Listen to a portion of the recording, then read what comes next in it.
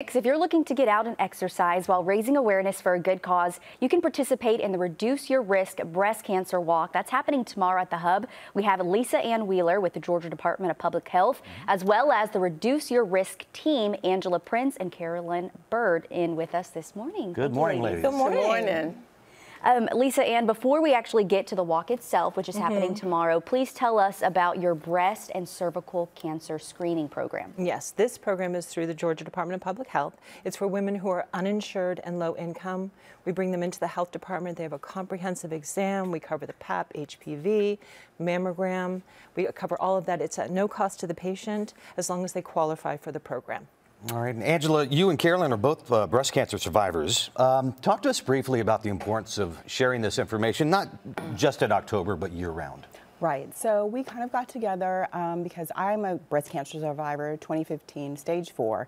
I was very scared, and there's other signs of breast cancer, and if I was educated on what those signs were, I probably would have found it sooner, but I wasn't educated. Right. So that's why we really need to have an emphasis on educating every month our young people, older people, just everybody needs to know what those signs are.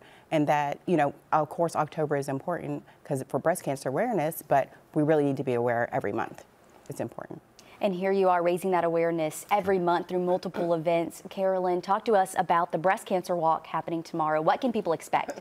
So we have this walk, like I said, monthly in different areas of the CSRA. So on tomorrow, we will have it at the Hub, and we will actually walk around the Hub. You walk at your own pace. And one of the things that we know that exercise will reduce your risk of breast cancer. So that's why we're raising that awareness to come out monthly. And again, I found my cancer 5 months after a clean mammogram. And I found it myself. So the thing is, you know, you may think you're good from one year to the next. That may not be true. So that's why it's important of being aware of your breast every month. So that you will know if something different and something changes. So we would love for everyone to come out tomorrow and be a part of our walk.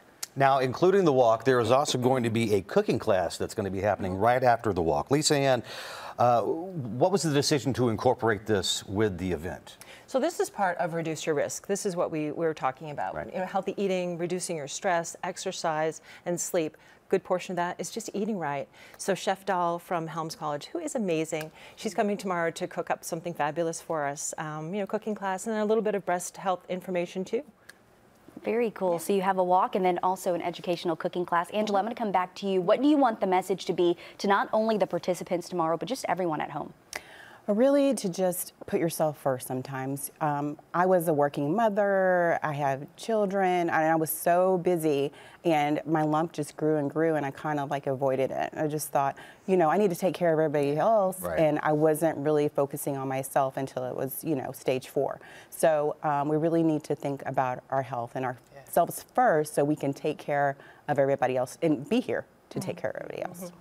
Let's go ahead and get the particulars and details for the event, for the walk and the cooking class tomorrow, Lisa. Okay, so for the walk, it's 9:30 to 10:30. It's at the Hub.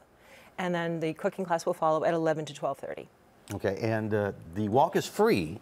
Oh yes, both are free. Right. The walk and the cooking class. You do need to sign up for the cooking class because we only have, it's limited space. Okay, and where can people go for more information or to RSVP for the cooking class? So you can follow us on our Facebook page, Reduce Your Risk Inc. All of our signage is there. Information on our walks. We do this every month, and the cooking class sign up is also on Facebook. All right. Thank you, ladies, very much. Absolutely. All right, thank Thanks you. for having us. Great time for a great cause. Lisa, Angela, Carolyn, thanks so much for joining us. Thank you. Thank you.